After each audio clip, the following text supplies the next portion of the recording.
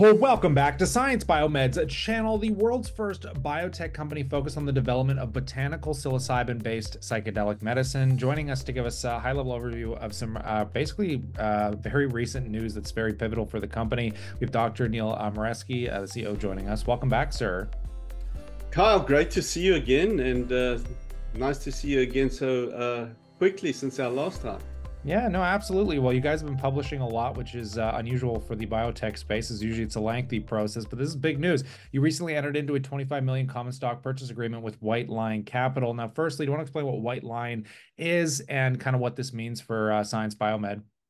So, White Line Capital is an institutional investor based out of California, and we've entered, as you said, into a $25 million common stock purchase agreement, which gives us incredible flexibility in terms of financing our runway beyond the phase 2B study, which I talked about last time. As you know, we're the world's leading study in natural psilocybin in palliative care, and we're a global leader there. And we want to expand on that position, plan for phase 3, look at potential mergers, acquisitions, new indications, as we see consolidation in the sector happening over the next 12 to 18 months. No, I definitely appreciate the insight there. Now, do you want to just kind of break down how the capital is obviously going to be used, but the structure of the payments as well?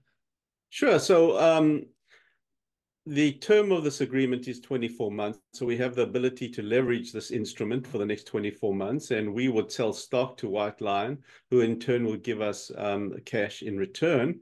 And just to get back, $25 million is a significant chunk of money for an early startup, and it'll allow us to actually, start actually implementing phase 3 should we use the right to exercise this agreement in full.